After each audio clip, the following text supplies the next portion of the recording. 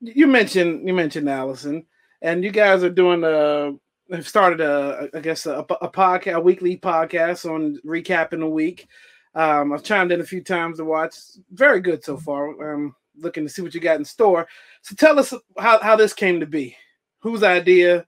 And how are you going to stay? You got a lot of things going on. How are you going to stay on top of this? I know, Kayla, you're right. All this stuff. Here was the reality. The reality was, Allison has 1 billion followers,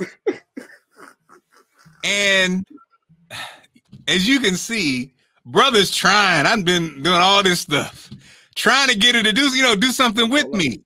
It's like Allison doesn't understand. Well, I don't say she doesn't understand. But when you are the #1 ranked social media person in a market, there's so much money just waiting out there. Yep. And my wife, a book, some earrings, just a product.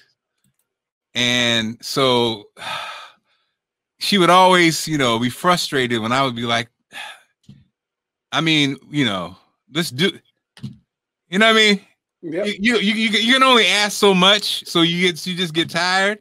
And so finally, after we were doing, we do an internet radio station, internet radio show, 100 Hip Hop and R&B FM, and she was like, "What if we did something on YouTube?" What? Yeah, really? That's a great idea. What an idea!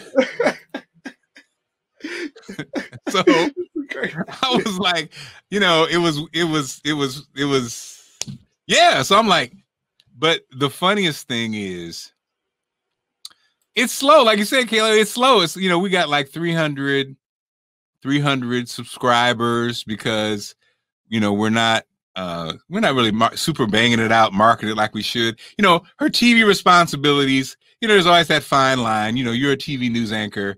You can't really go too crazy on the promotions of stuff.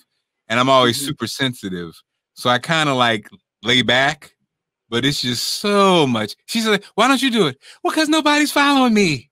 I mean, I got little numbers. You know what I'm saying? I got little numbers. Allison's got 80,000 followers. I got 11,000. Okay? The Mark Clark cologne is just not as popular as a damn Allison Seymour pair of earrings. Right.